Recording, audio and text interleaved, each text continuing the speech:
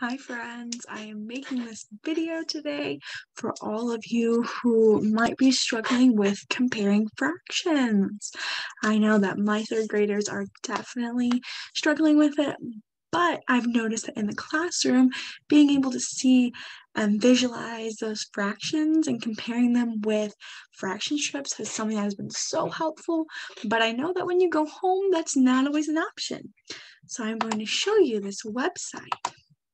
And it is called, right up here, you can see it says toytheater.com/fraction strips. And this is where you can come and you can work with fraction strips on a computer at home for those of you that it might help. So let me show you a little bit about how you might use it. So let's say you're working on your homework and you get the problem to compare 1/2 and 1/4. You can drag your 1/2 up here in your first box, and you can drag your 1/4 down here in the second box, and then you can see that 1/2 is greater than 1/4. But then let's say you wanted to see how many fourths it took to make a half. You could just drag another fourth up here until you see that they're equal. So this website gives you a lot of different options about how you might be comparing. And then we have this big one down here.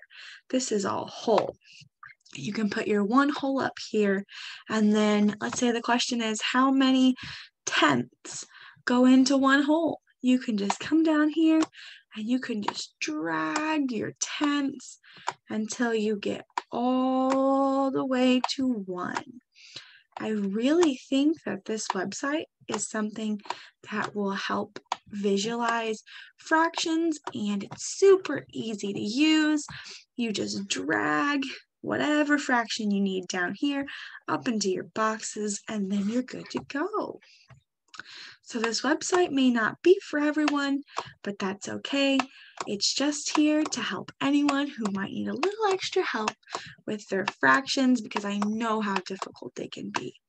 And we have, let me show you all of them. We have 1 whole, we have 1/2, we have a third, we have a fourth. I'm going to put this one up here. We got a fifth, we've got a sixth, we've got an eighth, we've got a 10th, and we've got a 12th. So those are all of our options, and I think it is awesome.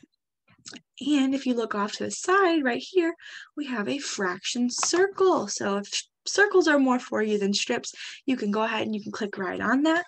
And then once again, we have all of our fractions down here. We have our 1/2. We can just drop that in there.